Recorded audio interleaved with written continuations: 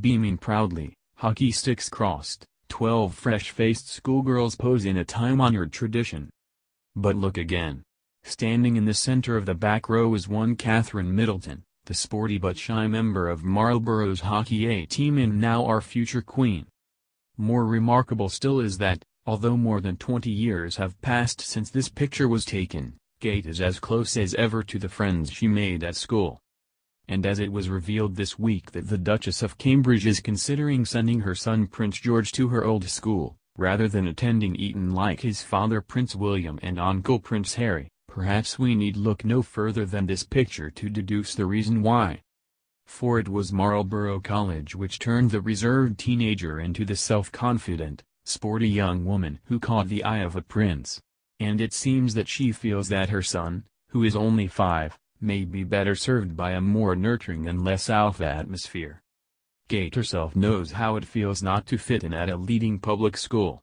She joined Marlborough midway through the academic year in 1996 after teasing by other girls at Down House, an all-girls boarding school closer to home in Berkshire, led parents Carol and Michael to switch schools. Headmaster Edward Gould knew Kate had left Down House after an unhappy time there. Pupil Gemma Williamson said, apparently she had been bullied very badly and she certainly looked thin and pale. She had very little confidence. Kate's house tutor Joan Gall said she was suffering from eczema due to stress. When she arrived she was very quiet. Coming into a big school like Marlborough was difficult, but she settled in quickly. Miss Gall added, it was like a big, happy family. We would do things like bake cakes and watch videos. Housemistress Anne Patching said of Kate's past experience, she didn't make a big deal about it. I can't remember if it was her or Carol who mentioned Down House. It was a concern, but they were determined to move on. Mrs. Patching added that her new pupil loved lasagna and pasta bakes but that Kate always stayed very slim. After prep, Kate would listen to her Sony Walkman or watch TV. Sitcom Friends was a big favorite and at their house shout at the end of term she sang the theme with classmates. She was popular and formed close friendships with her hockey pals. Dorm mates were rotated every term to stop cliques from forming. In the evening Kate and her friends would hang out in the common room and she would make her favorite snack, microwaved Marmite sandwiches. Mrs. Patching added, Catherine was able to settle in very easily. She got involved in school life and loved sport and music. Catherine Solari, who was in her biology set, said, Catherine was always really sweet and lovely. She treated everybody alike. She was a good girl and quite preppy, she always did the right thing, and she was very sporty. I wouldn't say she was the brightest button, but she was very hard-working. Kate became joint captain of the tennis team with her friend Alice St. John Webster, and also shone in swimming, high jump, netball and hockey. Her parents visited regularly and watched her play sport.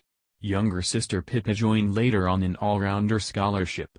Mrs. Patching said, Pippa was good at everything and sharper academically, but I don't think Catherine ever resented that.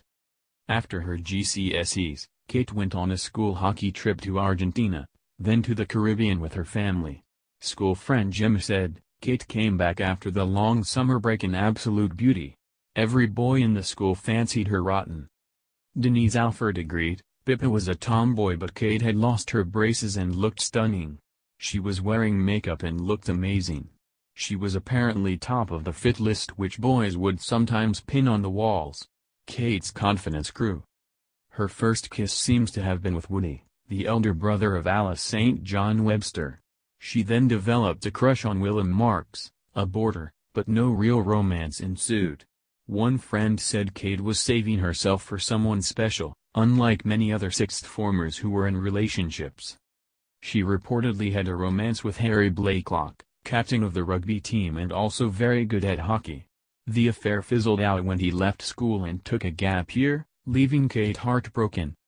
Prince William came to Marlborough for inter-school events, and may have bumped into Kate in the dining room, but she was not one of the girls who would gather to gawp at him.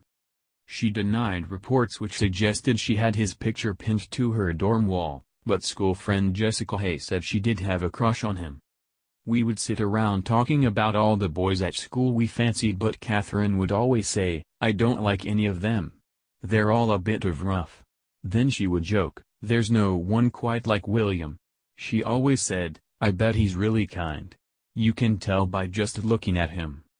In the sixth form, Kate was a prefect and head of house. Unlike some pupils, she didn't get involved in illicit boozing. Pal Gemma said, Catherine wasn't much of a party animal. "A group of us used to sneak off to reading to go drinking, but she would never join us." Kate was known for working very hard and took A-levels in chemistry, biology and art in 2000, achieving 2 A's and a B. By the time she left, she was acknowledged as one of the great beauties of her year and, more importantly, very popular. In the school yearbook she was voted, person most likely to be loved by everybody. And the friends she made there have been her mainstay and support in her royal life. They are the godmothers to her children, and, even now, these old hockey pals are the trusted confidants to whom she turns in a crisis. No wonder that she would like the same for George, and Charlotte and Louis in due course.